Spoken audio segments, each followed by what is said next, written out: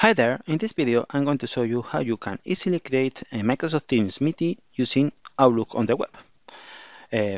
For doing so, here I am in Outlook on the web in Office 365, so I'm going to create a new meeting just by doing double click in one of the days of the next week, and yeah, I can start typing the details for this meeting. As you can see here, we have the modern experience for Outlook on the web, what includes not only mail but also calendar, contacts and tasks.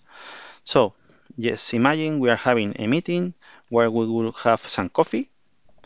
Yeah, this is actually where you can see some of the new cool experience you have in the UI, such as if we type coffee, we are going to have just the symbol of a cup of coffee. So coffee break. This is the name of the meeting we are going to have in Teams. So everyone that is attending the meeting is going to have a coffee and doing whatever he or she wants to do. But the important thing here is that we are going to invite some people, such as Dave, Alex,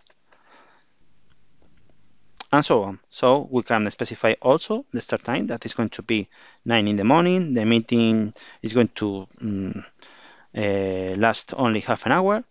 Yeah, we can add a location or room, and then here we have the new theme. When creating a meeting invite directly from Outlook on the web, we can specify that this is going to be a Teams meeting. So we just can enable the switch. Here we go.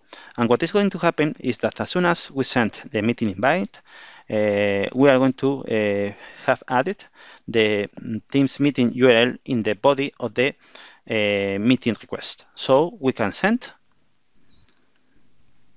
Here we go.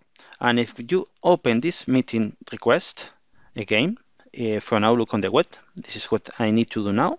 Let's see if I'm able to do that. Okay, since this is a new user interface, sometimes you can have some kind of problems, such as not being able to open the meeting. But yeah, there are always tricks to accomplish what you need. So I can try to open again. Something is not working. Yeah. So let's try again to open. Okay. By day. Yeah. So I'm going to refresh the calendar view, so I'm able to open just this meeting, something I'm not able to do now.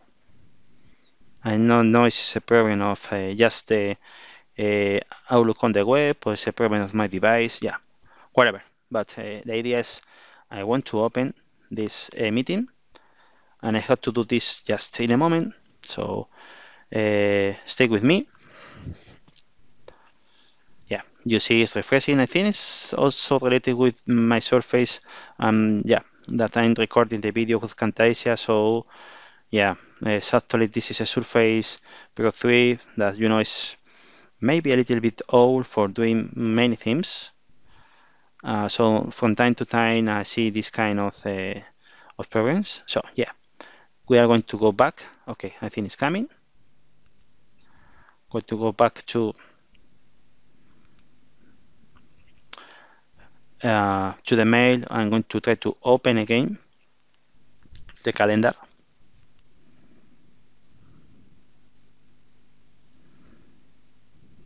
Okay, I think I'm going to pause for a moment the video, so I'm sure that yeah, I can open this correctly.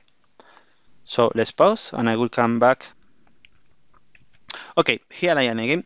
So finally, I ended opening the calendar using Microsoft Edge instead of using Google Chrome. That apparently is a problem with Google Chrome.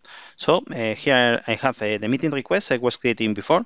So I can just double click on there, or just a simple click. So I have this very nice pop-up where I can see some of the details of this meeting request. And as you can see here, I have a join Teams meeting. That is what I was expecting, and I can expand the view. Here we go, and as you can see here, as a consequence of selecting that this is a Teams meeting, I have added directly added this Join Microsoft Teams meeting in the body of the meeting request. So I can click on Edit the meeting request. Yep, and yes, you are still seeing this in the body of the meeting request.